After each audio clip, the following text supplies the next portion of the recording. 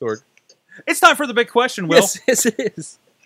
So, this whole Hulk Hogan thing is terrible, right? Right. And I think we've illustrated that point very well. It got me thinking about how, like, a lot of wrestling fans don't give a shit. Mm-hmm. You know, you've got the people who are on his side and the people who are not on his side, but a lot of wrestling fans don't give a shit. They don't know who he is. And it got me thinking about the reason we care is because we grew up with Hulk Hogan. He's been an icon the entire time we've been wrestling fans. So, right. The big question is, what is something from your formative wrestling years that you miss? Something that is lacking from wrestling now? I'll start. I know it's awful for the wrestlers, and I totally respect that this is not a thing anymore, but I love a good hardcore match. I always have, and I haven't seen one in a while. They always make me happy. No, I saw one at RWA. What match? What show was that? That was the Unleashed match available on PittsburghWrestling.com. Incredible hardcore G match. Raver Akuma. Fans bring the weapons match. Falls count anywhere. Great stuff. Great stuff. They don't do that in mainstream wrestling anymore. Have you tried TNA lately? Have you tried Bloody Mania at the Gathering of the Juggalos? Sorg, we're just going to have a whole year of you trying to get me to go. Yes, we are. It might work.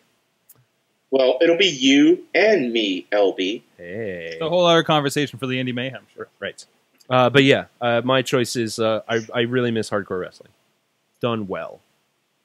Now, are we talking like garbage cans and pallets and, stacks of pipes in the backstage? Are we talking like light bulbs? Glass, light barbed bulbs. wire? No, there's a line that you can only cross it every now and then. Like a barbed wire match. That's great. That's fine. If you do more than one of those a year, you've lost my interest.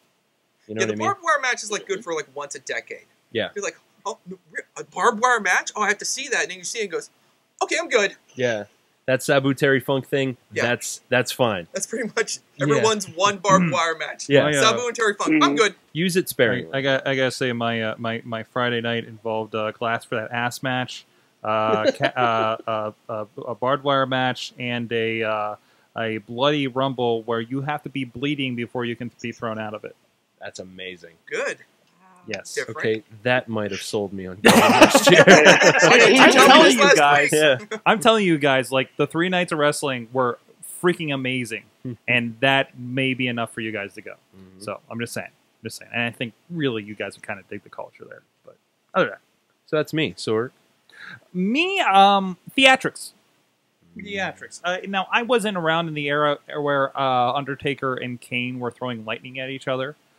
But I was, I had an interesting interaction where I'm wearing my Ultimate Warrior shirt on Saturday night, and I'm walking out to the parking lot, and I ran into someone. It was like he just launched into conversation with me about Papa Shango and Ultimate Warrior, and that weird stuff. And like we look back at it, and it's so odd now, and they make fun of it on like Countdown or something, right?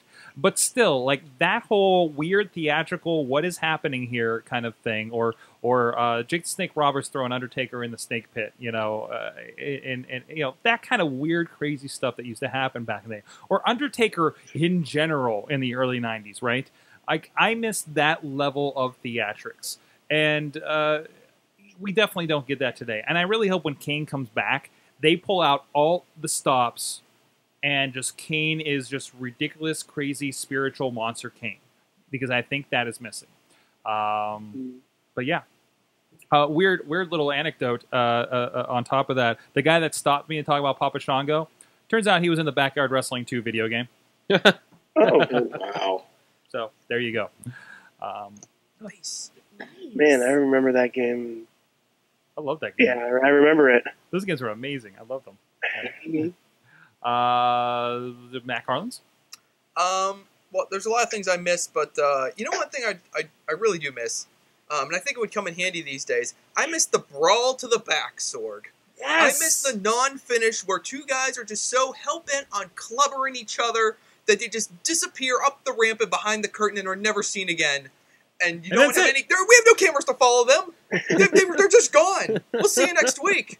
I love it. And it's such a perfect out for a match.